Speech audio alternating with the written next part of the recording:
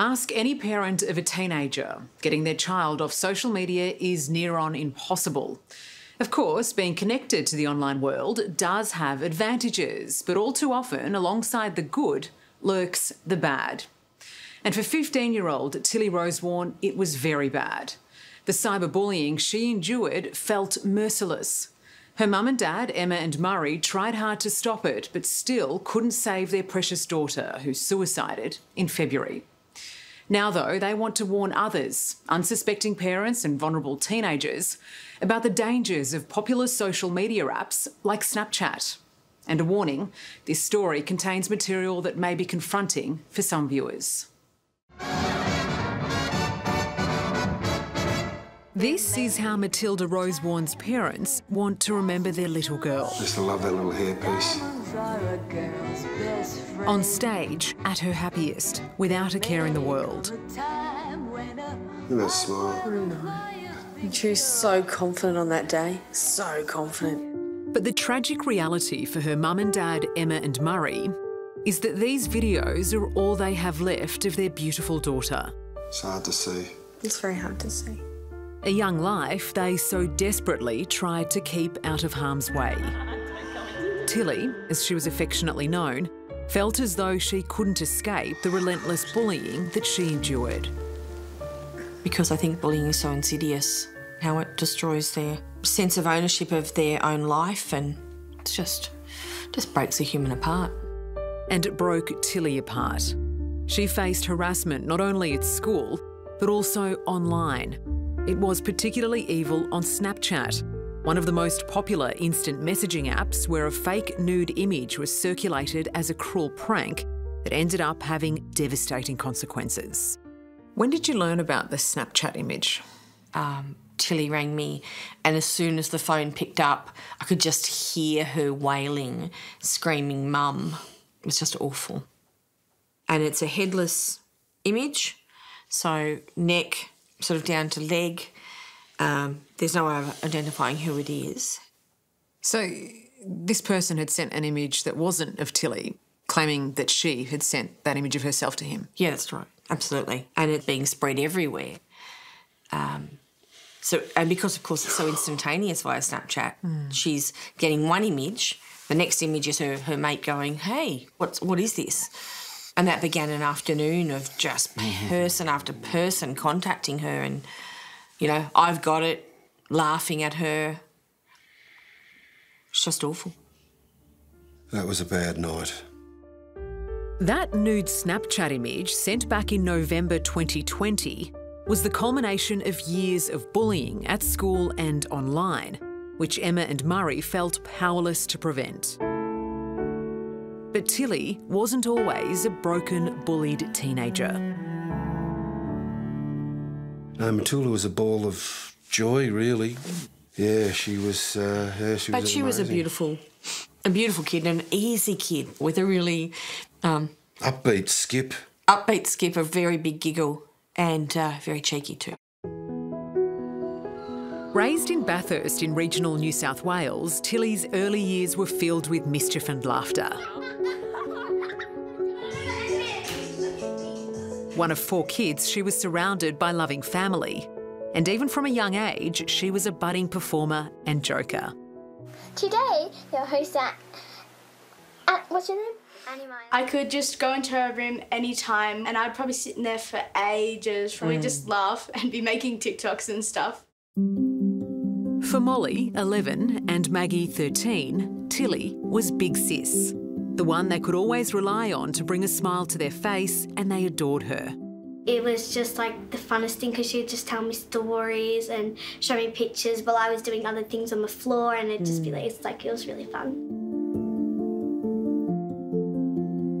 When did the effects of bullying have an impact on Tilly?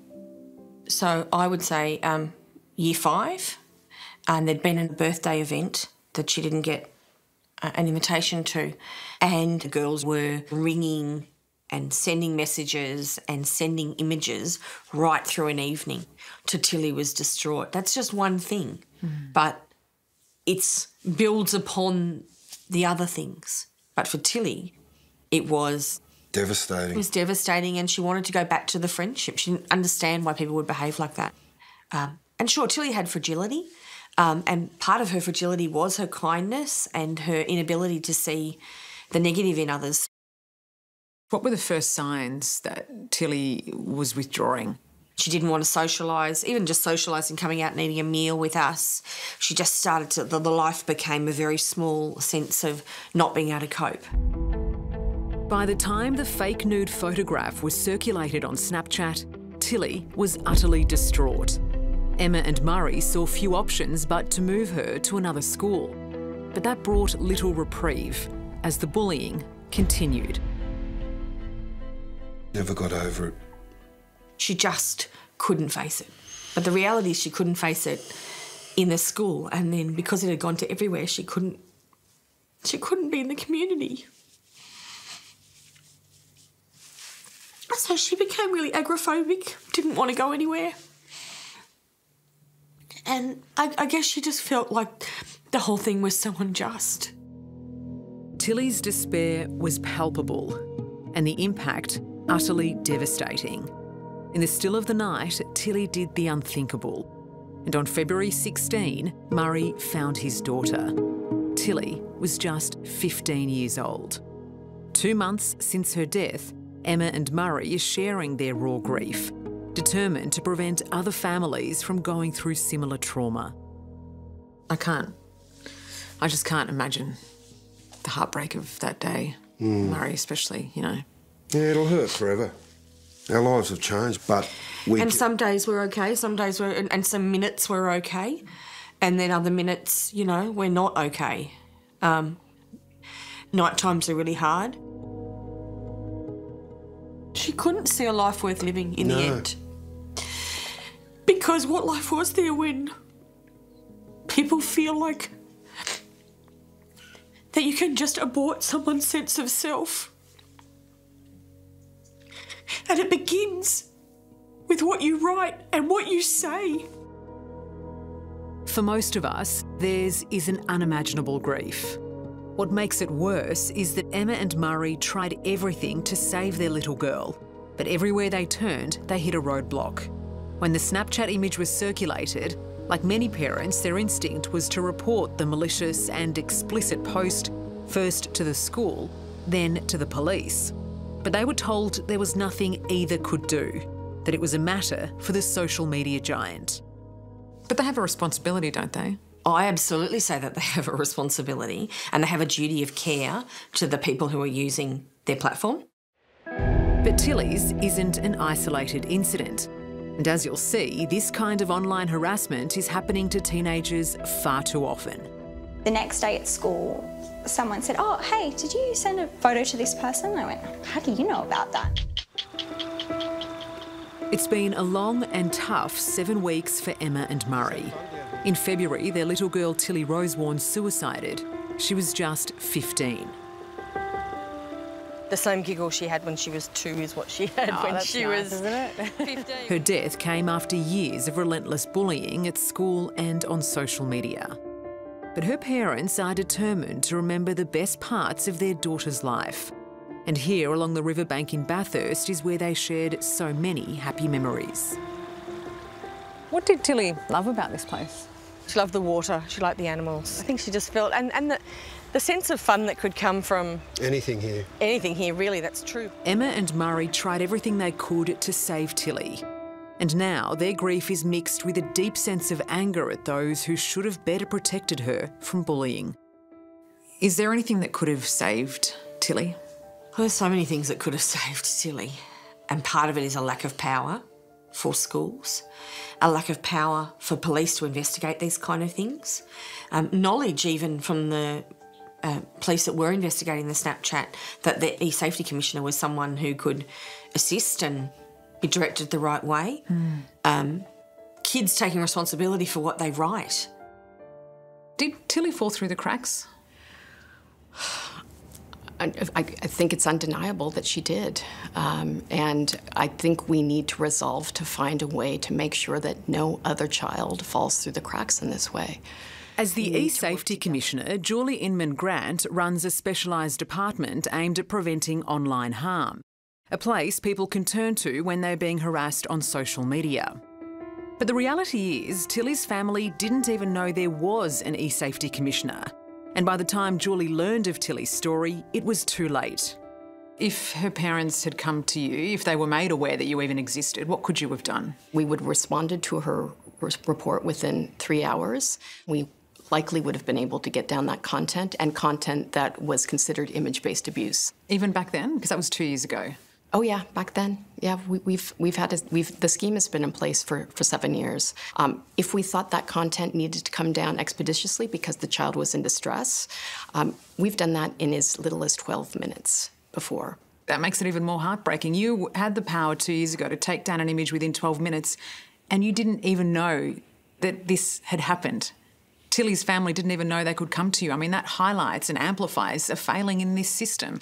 Well, we don't have tentacles that go into people's homes, nor are we proactively monitoring the internet.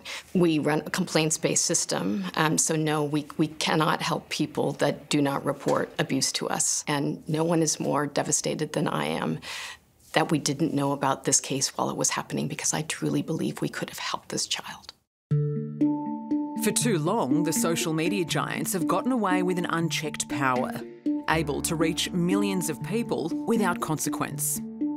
They made a deliberate decision to do the bare minimum to keep their high profits, and that's why we want to hold them accountable in a court of law.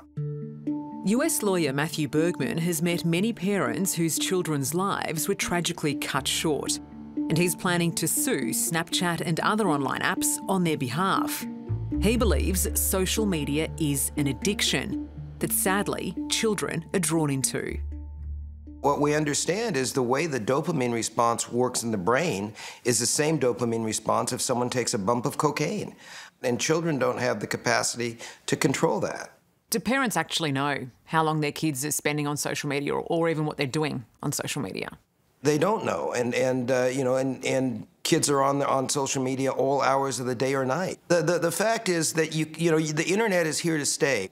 So, this is not a question of taking phones away from kids. That's just not practical. What is practical is to have these platforms safe. Some of them, like Snapchat in particular, with the disappearing messages, is explicitly designed to thwart parental authority, and kids will be kids. After that, I sent that Snapchat. It was, the next day when I found out it had been shared. A disappearing message is exactly what Libby Payne thought she was sharing online when she was 13, while chatting on Snapchat to a boy she knew and trusted.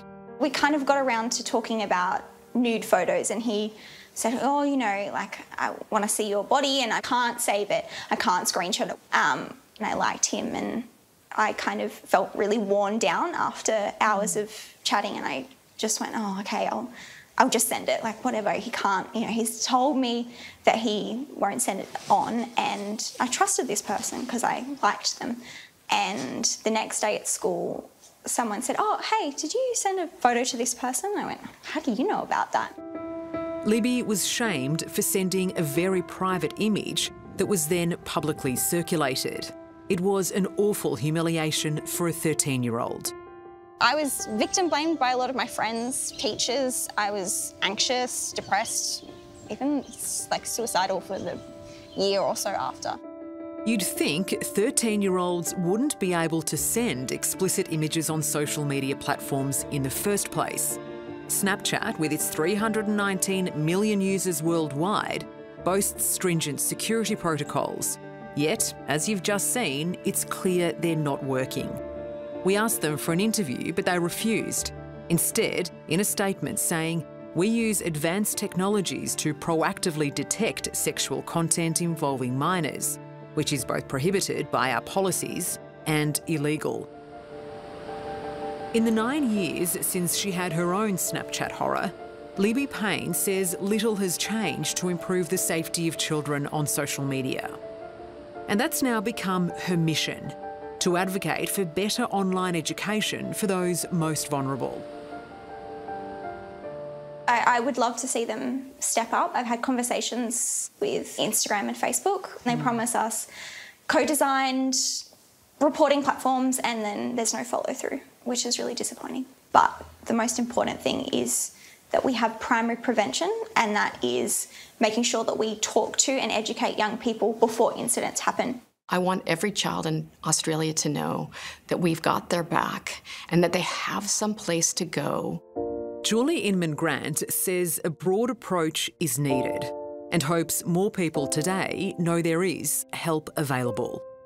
I don't want any child to think that the only way out is by taking their life.